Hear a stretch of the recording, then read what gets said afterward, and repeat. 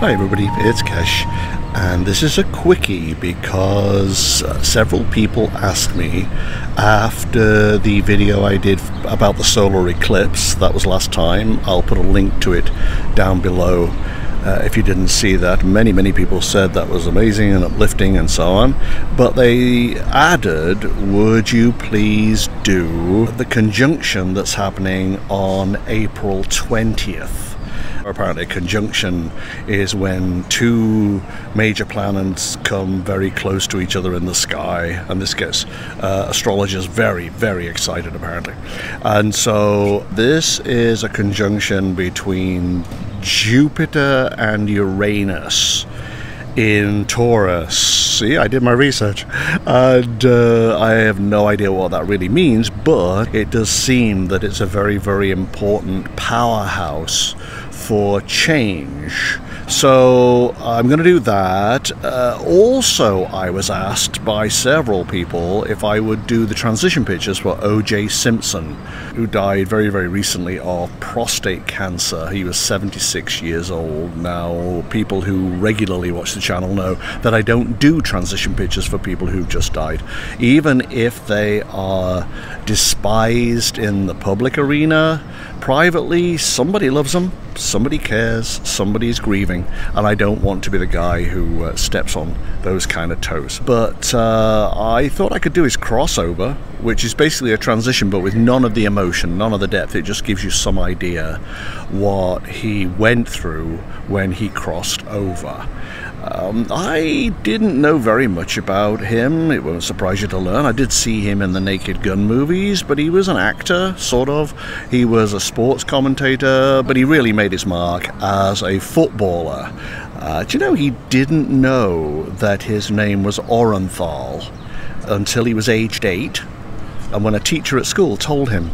Everybody called him OJ from the day he was born, and he only found out later that he was called Orenthal. Also, another interesting fact, his father was a drag queen.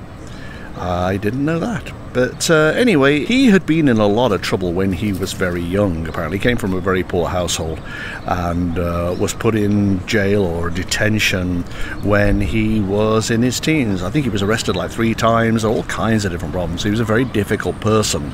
And once again, he made the headlines in the 1990s for murder. He was acquitted, as we all know, but he was held civilly liable for a vast amount of money that he had to pay compensation. I think he only paid a fraction of it, then died. I don't know whether they'll be able to claim the money from the estate.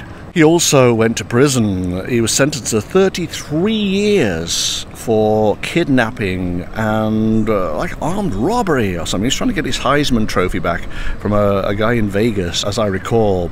But he died, 76 years old, and I thought I would take a look at his crossover. And when I did, if you imagine there was like an atrium, a globe-shaped, not maybe globe, but dome-shaped atrium, and he came crashing through it. All the glass fragmented everywhere, and at the bottom there was a chute-like affair to catch him, and he just shot into the little tunnel that I always see, which means they cross over into death. But he came in so suddenly, I don't think he believed that this would take him down. There was a sense of invincibility about him. I think once he was acquitted of the murders, he felt that he was Superman or something. And it was really cramped in there, very small, the smallest one I've ever seen. And at one point I thought he kind of tried to stand up and banged his head on the roof, because it was a lot smaller than he was, and it was almost like, this shouldn't have happened to me. I'm going back. This is not the kind of thing I was expecting. But of course there's no going back. You're stuck with it. And he eventually squeezed out of that tiny space into the general cave that I see, and he was enormous. He was like Gulliver in Lilliput.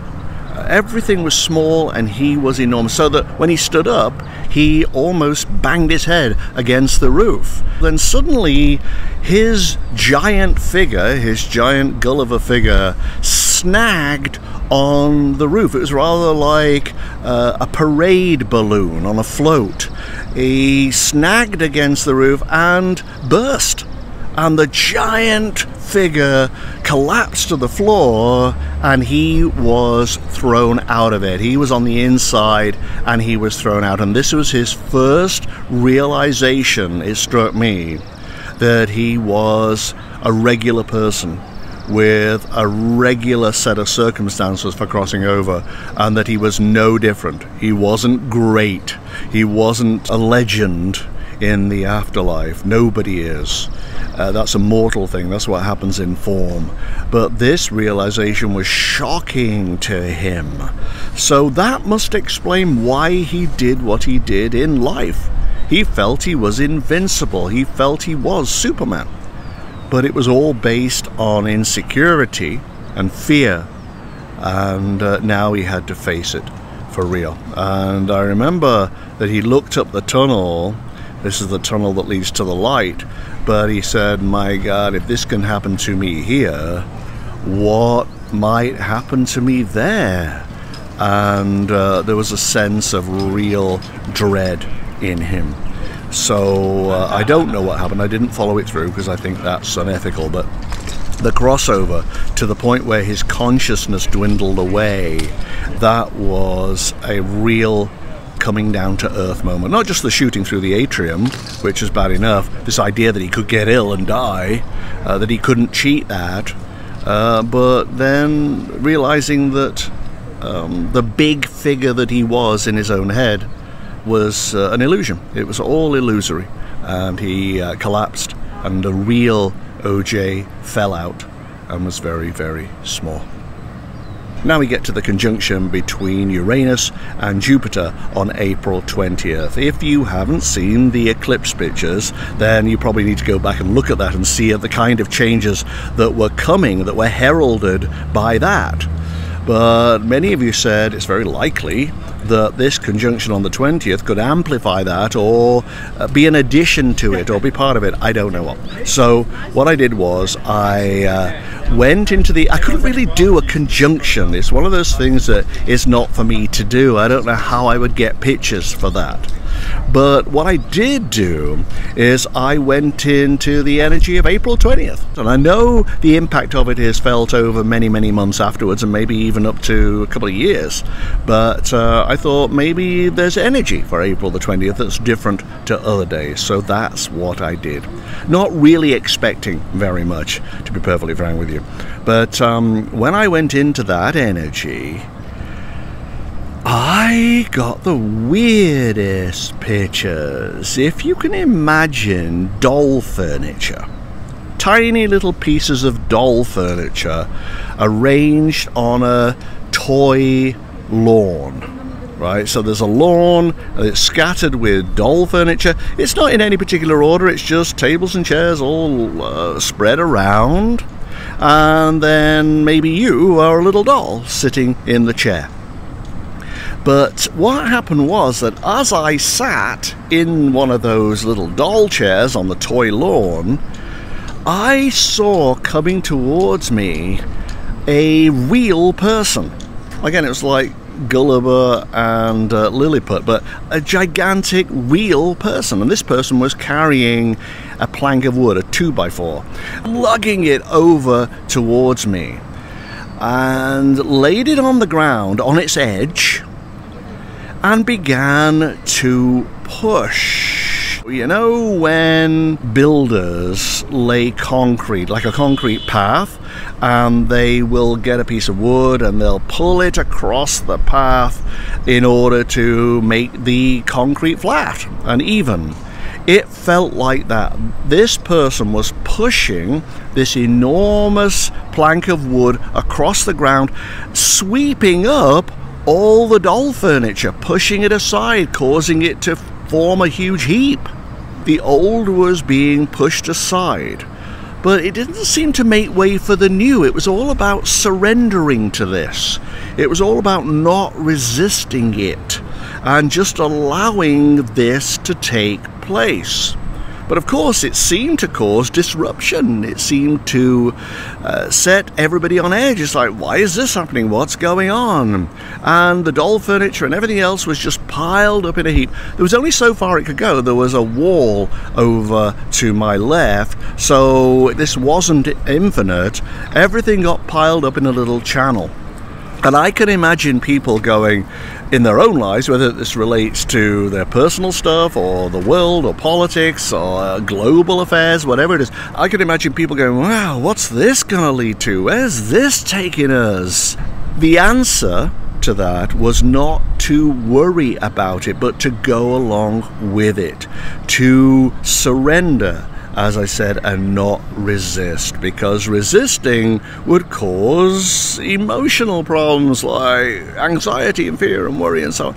The answer was to go, okay, we're in a time of change. We're in a time of great expansion and movement forward.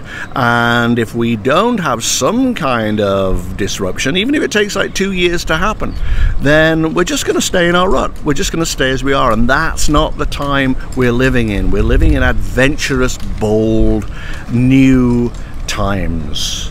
And so that's what basically happened. And those who surrendered, and basically I surrendered to this despite what was going on around me, those who surrendered found they were being channeled, they were being directed, realigned towards a bridge. There was a bridge. Now, when bridges happen in the pictures, it usually means a connection, which it does in real life, a connection between two things, two places, two ideas, two locations in the world or whatever. And I walked out across the bridge and this felt really strong, like I'm leaving that behind over there and I'm moving towards this over here. It was just a matter of following where I was being led. That giant figure that I saw coming towards me with a 2x4 was the universe, basically, symbolically saying, okay, I think we are ready for new adventures. What do you say? And in order to have that new adventure and allow ourselves to be realigned, we had to face some kind of reckoning or some kind of new way or some kind of reassimilation to something. Obviously, until it happens, we don't know. But it felt enlivening. It felt fantastic. It felt like we really were going places now. I came away enthused by that. Quite remarkable, the whole thing. So I don't think this is a time of worry going forwards. You can worry if you want, you can be anxious if you want, but this felt like a time of realizing that the new was upon us. I guess it could be AI, it could be new kind of communication, it could be, I don't know, Trump being indicted and that changing the political sphere and landscape. It could be a lot of different things. I don't know, but whatever it was, the secret to getting through it was to go, wow, what's this going to lead to, and embrace it and see where it takes us and move forward rather than trying to cling to the status quo. By the time I got into the bridge, I was invigorated and enthusiastic and encouraged, and I think we all will be if we can surrender and if we can submit to what comes rather than fighting the thrust, the power, the dynamism of universal change and growth. Alright, thanks a lot for watching, guys. I will see you next time. Bye-bye.